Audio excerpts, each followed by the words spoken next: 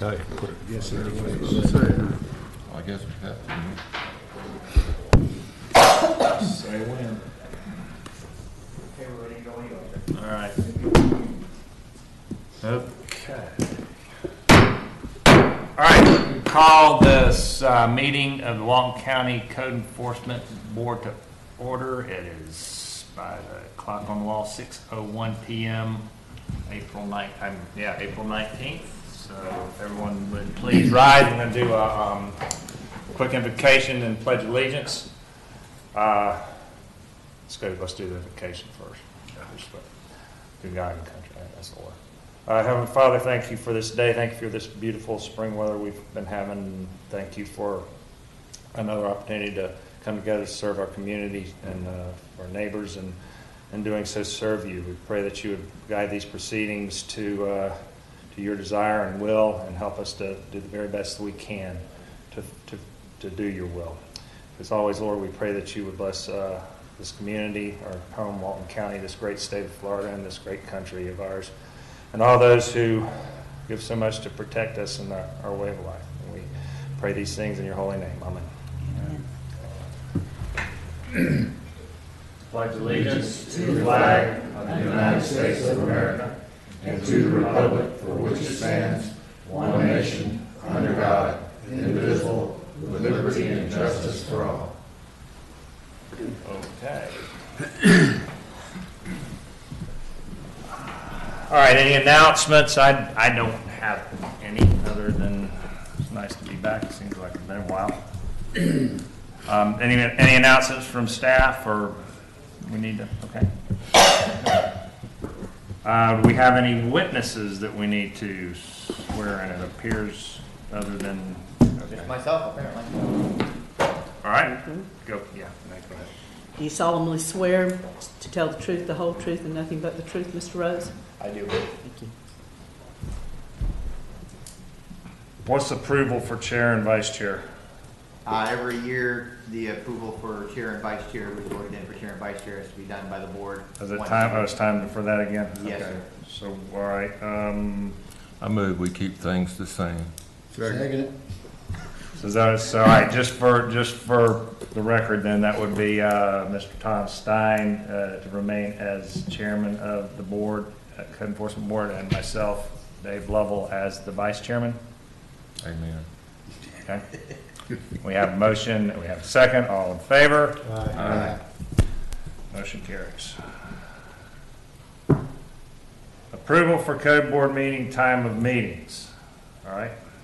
Yeah, again, it's that time of year, we just have to, you all agree to, it's the third Thursday of every month, normally at 6 p.m. If anything else changes to that, I mean, that's up to you guys for your decision-making purposes, but it's just one of those things that we have to cover.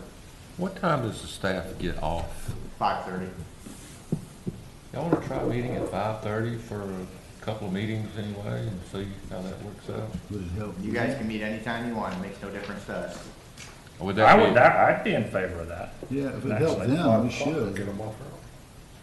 We can meet at 7 o'clock in the morning for all we care. Does the Well, planning commission have anything to say? Hang on a second. We look like we might have a comments for. If I could make a comment. Sure. We have two boards that start at 5 o'clock. How would you rather make it? Design Review Board and Planning Commission start at 5 p.m. I don't think there's any statutory reason. I think it's up to this board as to what time you choose to meet and on what day you choose to meet.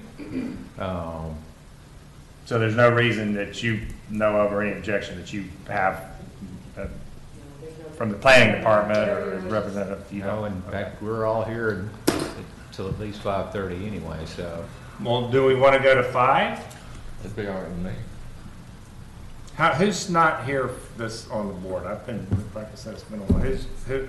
How many board members are absent besides Do Tom? you have your list? Well, we had a total of 9 members total, including the 2 alternates. So how many we have up there now? 4. So we're missing 5.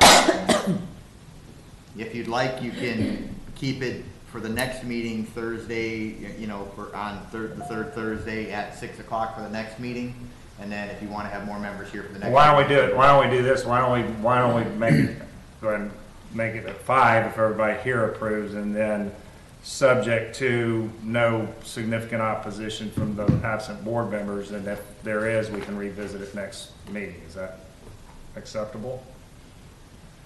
I have no argument with it. That would work for us. All right, well, good. Hey, that makes great sense to me. All right, anyone want to set that into a motion? Let's make it. Yeah, but I think we need to append it with subject to no opposition by the other board members, absent board members. Well, I move, let's just make it 5, and we can always change it. That's true. I guess Second. that work, Renee?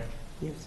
And, so it's the third Thursday of every month beginning at 5 o'clock. Yeah, It's your motion. we can And who discuss seconded it. that? Who seconded it? I think we're- Nice. There's no precluding ever bringing this up again. No, I guess not. We just do it once, right? Okay. All right, we have a motion and a second. All in favor? Aye. All right, the board meetings will now be held at 5 p.m. instead of 6. Good deal. That doesn't mean y'all can start bringing us like more cases to go later. We try not to really. Okay, report by code officers. We have one case on the agenda, so take it away. Correct. All right, for the record, my name is Officer Rose, Walton County Code Enforcement. And for the record, my final report in this slideshow will be sent in the, I lost it, for evidence. This is case number 17-001066, Carlos Mendez Gomez. This is a business operations on a vacant parcel. Mr. Gomez operates a landscape company and is using his vacant parcel as a storage yard for his company. On November 9th, a complaint was received by Walton County Code Enforcement concerning running a business from the residential property. There was also junk and debris. It's on a vacant parcel located on Harley Road, which is in the unincorporated area of Walton County. I, Officer Kurt Rose, conducted an initial site inspection and determined that the parcel was in violation of Ordinance 97-28 of the Walton County Land Development Code, specifically Chapter 11.00.01 for development order approvals and Chapter 5.0708C, non-operating vehicles, junk, and debris. I'll bring you through to the next couple of slides.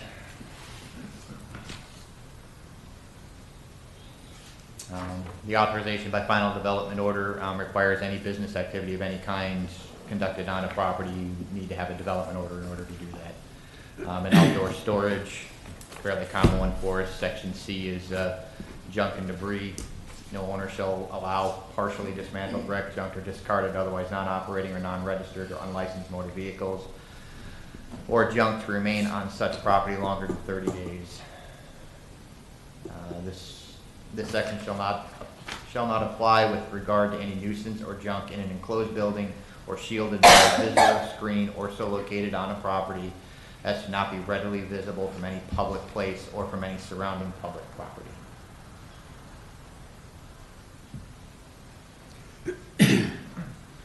Parcel is located just off of 13th Street on an undeveloped right-of-way of Harley Road. If you're not familiar where 13th Street is, it's Churchill Bayou. It's the opposite. It's the far west end of Chat Holly. Turns into Churchill Bayou. And then 13th Street is a northbound street off of Churchill Bayou. Harley is not quite, about a half a mile up the road. Go back. What's the two roads there that intersect, that T intersection? That's Harley Road That is- East, which is a finished, which is a dirt road, but it is an improved road. And then 13th Street is the north-south one. What's the red square? The red square is the subject property, which sits, But obviously that's an old area. that's a 2016 aerial. So, okay. Go ahead, I'll let you finish it. Go ahead. Okay. I'm sorry. Go ahead. Is that Harley Road Yes. Extending that hadn't been developed? yet? Correct. The double bars with the long empty space right below the red is Harley Road right-of-way. It's a public road? It is a public right-of-way, yes. There is also a mosquito ditch that runs along the northern road part of that. So the road, while it is kind of overgrown in the parcel, it is technically a dirt road because South Walton Mosquito Control uses it continuously for their purposes. But it is traversable by vehicle? Yes, it is. And, all right, I'm asking, why is, all I'm seeing on those subject parcels is vegetation, if there's junk and debris and buildings and everything else? You'll see in the coming photos. All right, that's what I'm Okay. This is actually what the roadway looks like itself when you look down Harley Road. It is a clear right-of-way with a mosquito ditch on the north side. The trailer you see there on the left is actually one of the subject's trailers that he uses for transporting pine straw and other materials.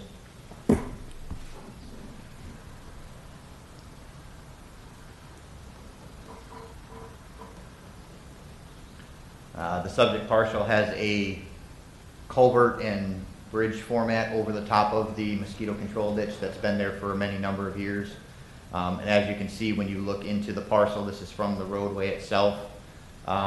There's some minor junk and debris here and there throughout, but that's why the understory brush is cleared out, but the canopy trees were left alone. Okay.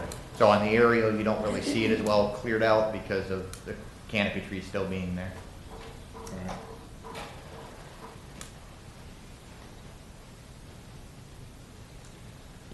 All right. All right.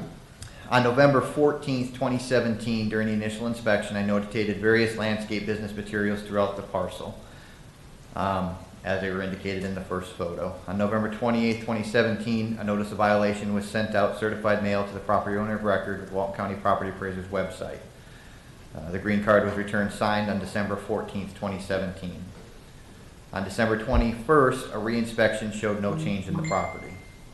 On January 10th, a telephone contact was made with the property owner who stated he was unsure what needed to be done. I explained the violation and the resolution to him. He went to the planning department to see about getting permits, was denied the use of his parcel for any commercial activity from the planning department. I advised him at that time to cease using the property for any business activity, and he agreed he would stop. And what's the land use district that that's in?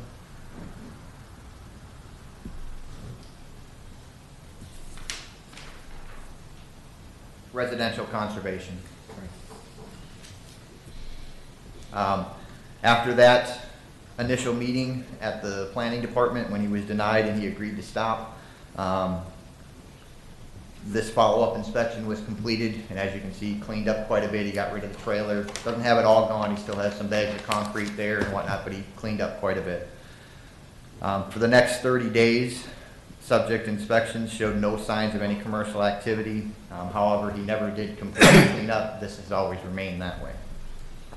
On February 21st, 2018, an inspection showed a new load of pine straw on the trailer and more pine straw loaded to the right-hand side.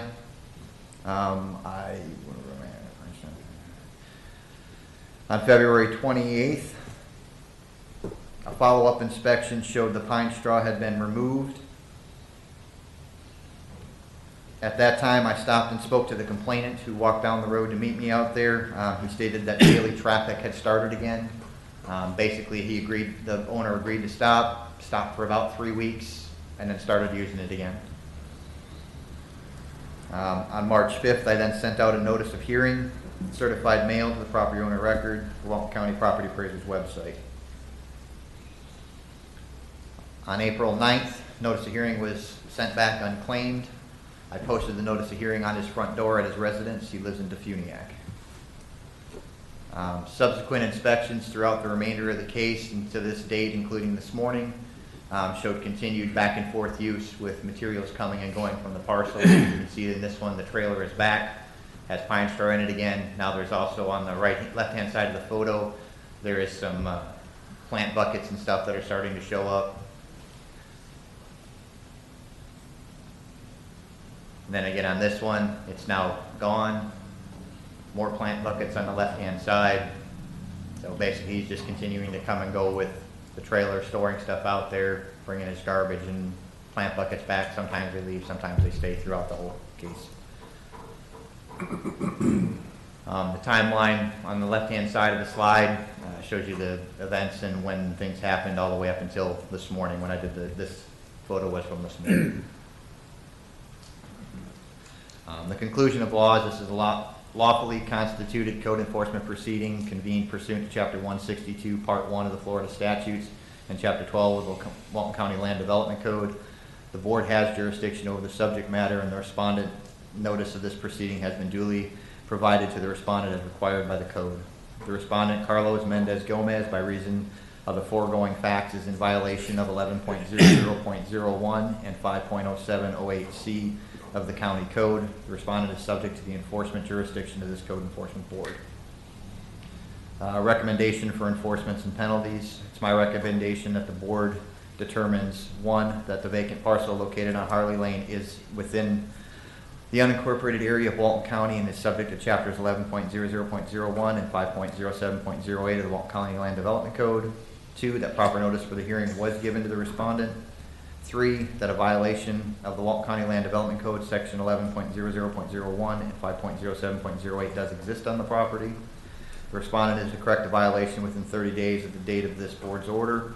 The respondent is further ordered to contact Walton County Code Enforcement Department to arrange for a reinspection of the subject property to verify compliance with this order. That if the respondent fails to comply with the above actions or fails to bring the property into compliance with the applicable codes, ordinances, and regulations according to this order, the board assess a fine of $250 a day until the property is brought into compliance. Any questions, gentlemen?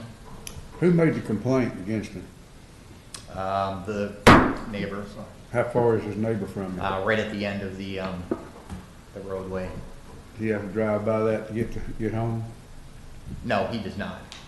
His major complaint with them having the development and using it as basically a lay-down yard for his debris and his trailers is the traffic. They tend to meet there, his landscape crew meet there in the mornings. I've never been able to catch them because they're usually there 5 a.m., whatever, but they're coming and going periodically throughout the day, back and forth, up and down the road, different vehicles, different times. I've never ever myself personally witnessed them there, but I don't live on that road either, so. Can he put a privacy fence around that? I noticed that. He started to put a privacy fence. Can he do that? Not sufficiently that he would block it off, and it still wouldn't make any difference as to the development order that he would be required for operating a business on. I was gonna say, that, let me interject there, because, I mean, there's nothing he could do on a conservation residential to make Short of that building a house. allowable activity, right? Correct. That was the determination by planning at the time. That's why he was told then. So, I mean, he can't would not screen be it, he allowed. can't do, even if he could, right. You know how long he's on the property? 16. 2016, 2016 is when he bought the property. It So was on the he other didn't have any slide. excuse then. Yeah. Others in that business, they would normally like have some sort of building, they put this in, a storage unit, or rent something from someone else, or? It just depends. I mean, landscapers can do it in a number of ways. A lot of times they'll do jobs by the day where they'll drive over to a landscape company, pick up what they need for that day, and take it out to the site. That's entirely up to them how they want to do it. Some do have warehouses that they'll store stuff in. Some have parcels that are far larger and out in the country where they can store stuff on. You know, it just depends on how they do it. Some of them will actually get development orders and start nurseries, and eventually it builds into more, but it just depends on the situation and how much the individual person is willing to invest in their company and their time at that point. But that's on them. Anybody else? Any other questions? Johnny? No? I had one, but I lost it. You said, excuse me? He's in a residential, trying to operate commercial, it's where it's over. I understand. But you met with him early on, what the timeline, I can read the timeline, but I think you said fairly early on, and he indicated he was gonna Correct. come into compliance, right? He's gonna cease and desist or whatever he needed to do, correct? That was on and around January 10th.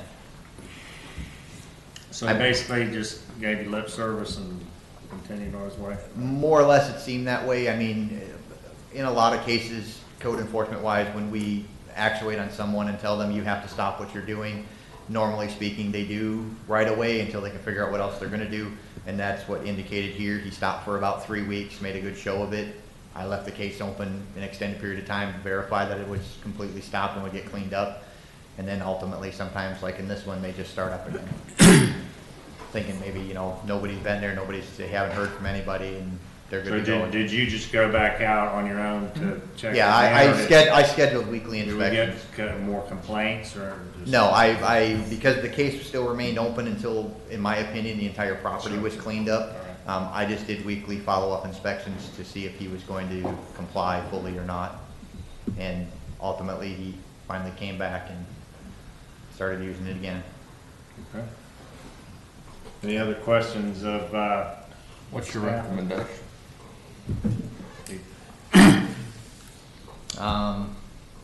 Ultimately, the recommendation is for the board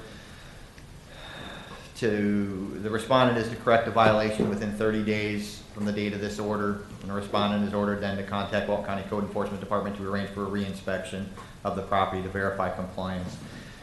If the respondent fails to comply with the above actions or fails to bring the property into compliance with the applicable codes, ordinances, regulations according to the order, the board assesses a $250 a day fine on the property if the property is brought into compliance. I move we accept Officer Rhodes. well, wait. Look, we gotta, I guess, go through the formalities here. I think okay, so we're done with questions. Any questions from the board of Officer Rose, correct?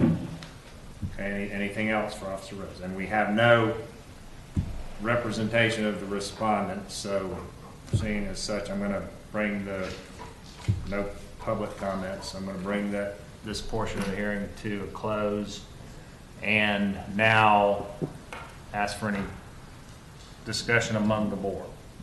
Need a motion first before you discuss. Okay, all right, that's right. So now we can go to your motion. So you've closed the public. Let me ask one more question though about I'm confused and we've gone back and forth. Before it seems like didn't we go to a process where we found in violation or not, and if we did find in violation, then we came back to the penalty, or we? You first have to find that it's a vacant lot that's within the unincorporated area of Walton County that is a residential / conservation area, and then is in violation of sections 1.001 of the development order he's also 5.078C, non-operating vehicles, junk and debris. So you got 2 violations on this one. Right. He's running a commercial business out of a residential conservation lot, Right. and then he's got junk and debris, which is a further violation. So is that one motion and approval and in addition to or incorporated with the fine, or does the fine or the penalty have to be a separate? Well, you could do them separately, but That's what, I mean, it seems like we've gone back and forth on Yeah. that. That's all. I think what you're referring to is when the fine actually takes place. Once whatever you agree to, if you agree to 30 days and the $250 a day if he doesn't come into compliance, in 30 days I'll do a compliance inspection. If it has not been brought into compliance, I will then bring this case back to the board for you guys to institute the fines. well, the thing I think you're talking about, and you're right, is you've got 2 activities. You've got the commercial activity, which has to cease and desist. Then you've got the removal of the junk and debris, which is a separate, because he can remove the junk and debris and still continue to operate as commercial. So yes, I would say it's cleaner to do it as two different violations. What was the complaint? Was it commercial activity? Yeah, primarily it was commercial activity, junk and debris. Can you clarify the comment that you just made, that he's operating a commercial business out of here? Do we have evidence that he is selling things out there? Or is he just storing things that he uses on his job? He's using it as a transfer yard, So- basically. That's commercial That's a activity. commercial activity. In the south. All right, Down here. so, do I have a motion as to the violations in question? I move Starting to we make one. Excuse me. accept Officer Rhodes' recommendations. All right, in other words, so if we take it in the two steps, we're gonna find, you're recommending that we find him in violation of both counts? Mhm. You wanna separate it, let's make it two I- separate. if Well, you can Renee do it thinks as we need one, to- but you're gonna take if you're gonna take his recommendation verbatim, that covers everything. That, okay, then that's, Would the penalty go with both of them, separate penalties? Well, it would be $250 a day for total, but Oh. it's either, both of them have to stop for the penalty to stop. In 30 Okay, days, I got you you. need to be clear about this, that in 30 days, if he hasn't stopped commercial activity and he hasn't removed the debris, then the $250 a day starts, and it'll stop when both cease and Okay. desist.